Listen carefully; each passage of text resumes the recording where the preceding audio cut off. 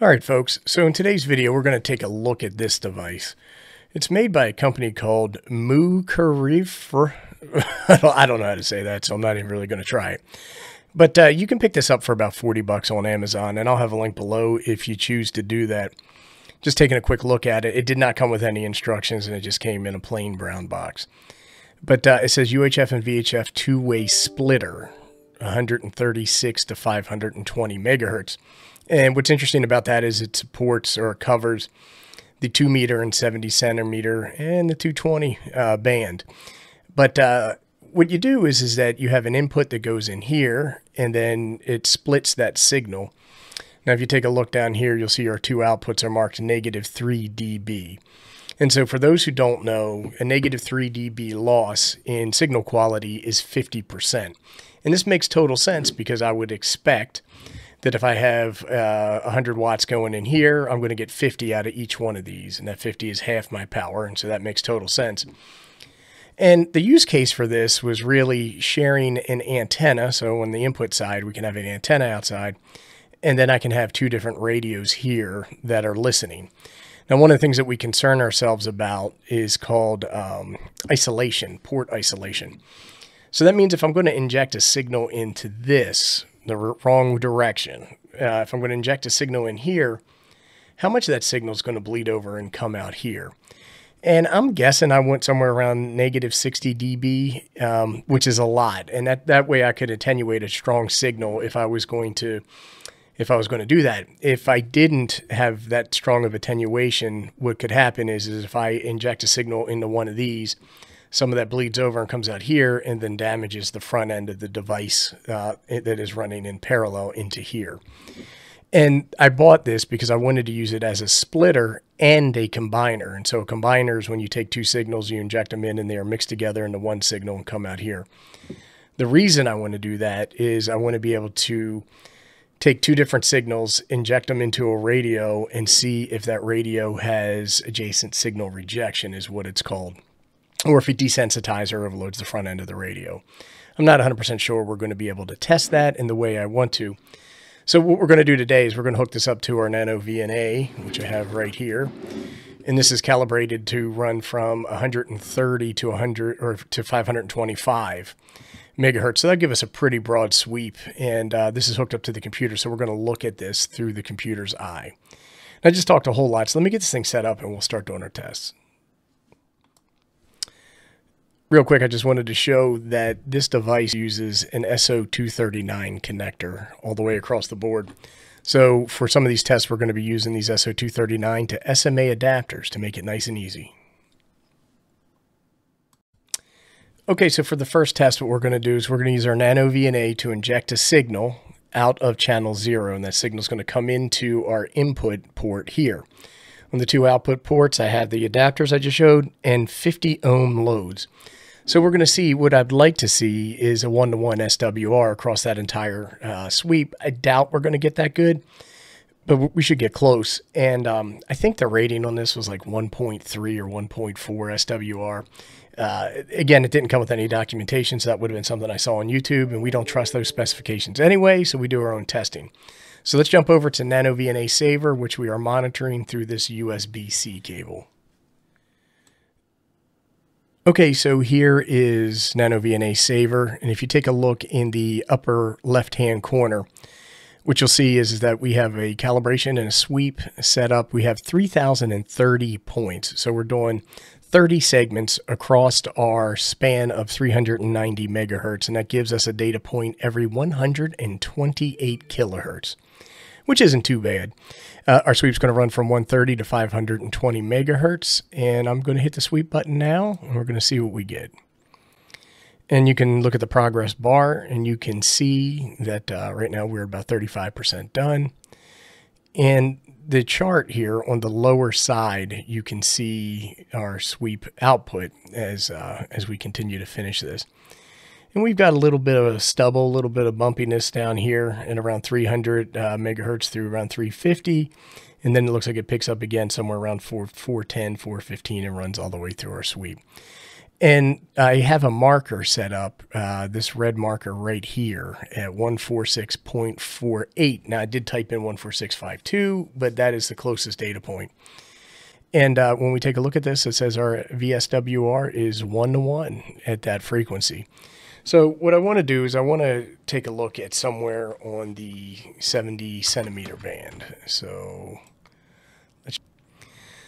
when I type in 446 megahertz, it rounds to its closest data point, which is 445.964. And when we take a look, it says our VSWR up here is 1-to-1. So that is fantastic. Now we're going to set up and we are going to measure the SWR into the two output ports. Okay, so we're set up for our next test, and just to go over everything, here's our NanoVna channel 0. We're going to be shooting a signal out. It's coming in here into the output port, and then we move the load over to the input port, 50 ohm load here, and make sure to keep a 50 ohm load here. Okay, what I want to do now is I want to switch over to NanoVna Saver. All right, the sweep is done, and that looks pretty dang on good. Our marker is already in the 70 centimeter band, and it is saying our VSWR is 1-to-1, which is fantastic. Okay, and then after changing our marker to 146.480, and you can see that our SWR is 1-to-1, which is fantastic. Now what we're going to do is we're going to switch the output ports and test the SWR there as well. Okay, so for this test, we have the NanoVna sending the signal out channel 0. It's going to measure on the reflections back. We moved this from this port to that port, and then we moved the load from this port to that port. And we have our 50 ohm termination on the input as we did with the last test. Let me switch over to NanoVna Saver and run the sweep. Okay, we're back at NanoVna Saver, and I'm hitting the sweep button now.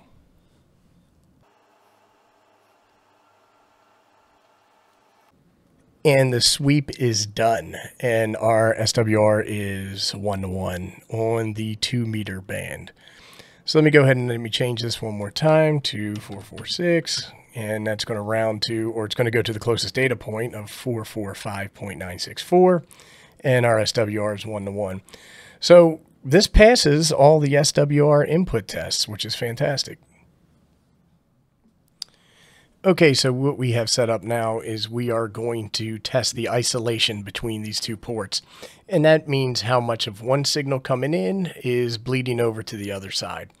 At the top of this, we still have our 50 ohm load. I think it's important that you leave that here. But the signal is going to come out channel 0, and it's going to go through this wire, and it's going to go into this port and into this device. And I suspect we'll pick something up here, which is going to be detected down here on channel 1. So let me go over to NanoVna Saver. Okay, so here we are in NanoVna Saver, and what we need to do is change our chart. So if you look here, this chart says S11 VSWR, and that's just an SWR measurement. So I go down here to the lower right-hand corner, I hit Display Setup, and then I'm just going to change this to an S21 gain. And what this means is that how much of the signal that you're seeing out of channel 0 and into channel 1. Let me go ahead and close this. Let's run the sweep and see what we see.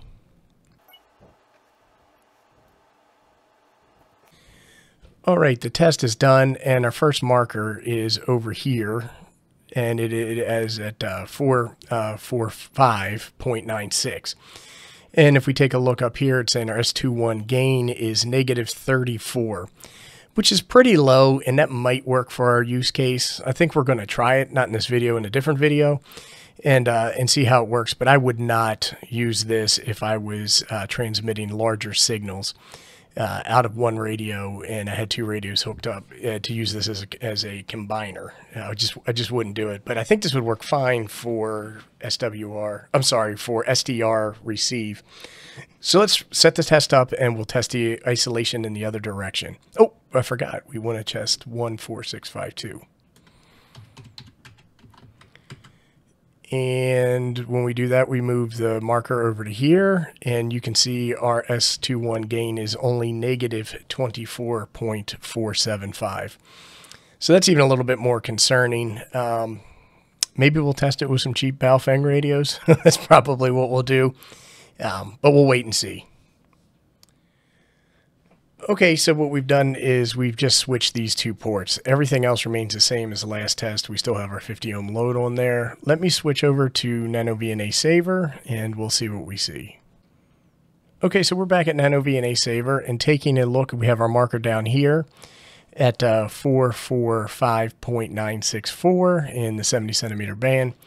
And then we take a look at that, our S21 gain is negative 33.862. So it went up a little bit, but negligible amount. Let's come over here and check what we are on the 2 meter band, 146.52. Our marker's moved over here, and this one has gone down ever so slightly at negative 24.519.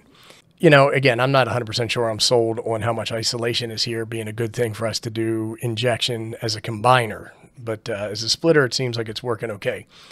What we want to do now is we want to run the signal through and see if we're getting any loss from injecting a signal into the output and measuring on the input. Let me get that set up and I'll show you what it looks like. Okay, so for this test, what we've done, signal is going to come out of the NanoVna. It's going to go into this output port, and then it's going to come out this input port. It's going to come down. It's going to go in here. We're going to see if we detect any loss. We've moved our 50 ohm load here, and let's run the test. Okay, we're back at NanoVna Saver. Let's go ahead and run the sweep. It would appear that we have around 3 dB of loss, and I think that makes sense. It's a little messy towards the higher end of the band, but right here at 146.48, which is close as we can get to 146.52, we have a negative 3.4 dB loss. Let's check and see what we have in the 70 centimeter band. And when we take a look there, we are negative 3.677. So I think that's okay. Let's switch the two ports on the output side and run the test again. Okay, all we did is just switch these two connections. Everything else has remained the same. Let's head over to NanoVna Saver, and we are going to click the sweep button.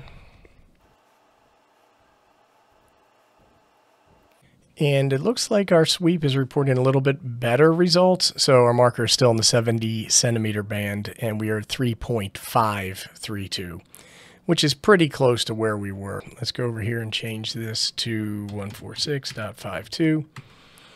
And we are negative 3.353, which again is a little bit better there.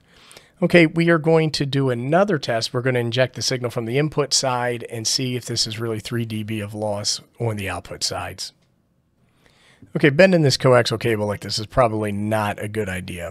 But for this test, signal is going to come out of the NanoVna. It's going to come all the way around here, and it's going to go in the input. Here we have a 50 ohm termination, so it's not really going to do anything. And then we have a negative 3 dB expected output on this, and we're going to measure that here on channel 1. Let's go over to NanoVna Saver and see what we get. All right, here we are in NanoVna Saver, and I'm clicking the sweep button. Okay, the sweep's complete, and this is looking even better. So when we take a look at marker number 1 at 146.52, we have negative 2.33 dB. So that's better than the specified negative 3 dB output. Let's go ahead and change this over to the 70 centimeter band. And it's negative 3.718, which I actually think is a little bit worse than when we went the other direction. All right, we're going to switch to 2 output ports, and we're going to run that test. Okay, all we've done is switch these 2 ports right here. And let's go over to NanoVna Saver and run our test. All right, I'm clicking the sweep button. All right, and the sweep's done. So when we take a look at our marker data for the 70 centimeter band, what we see is negative 3.617, which is pretty dang close to where we were last time. Let's go over here, 146.52, and we are negative 2.343, which is pretty dang close to where we were last time. All right, we just tested the heck out of this thing. Taking a look at it and considering the results, I think it would work fine as a splitter. Again, you could use an antenna here and then 2 receive radios like SDR dongles or something like that here. Keep in mind you are going to get a little bit of loss. It says 3 dB, but we were less than that on 2 meters and a little bit higher than that on 70 centimeters. but that would probably be negligible. It's not something I would worry about. So it looks like it's fit for use that way. Now what I wanted to do, as I mentioned, is I wanted to inject 2 signals in here. And again, we had about 3 dB, give or take. I think it went from 2.5 to 3.5 from 2 meters to 70 centimeters on the output. And I guess that would be fine for me. I don't really have a problem with that. What I'm concerned about is the isolation between the 2 ports. I think we were around negative 25 dB on 2 meters and around negative 35 dB on 70 centimeters.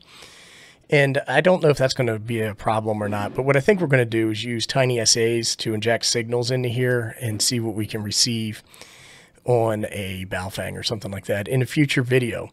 If you have any questions, comments, suggestions, or recommendations, go ahead and post them below and I'll do my best to respond. As always, thanks for watching, everybody. It's greatly appreciated.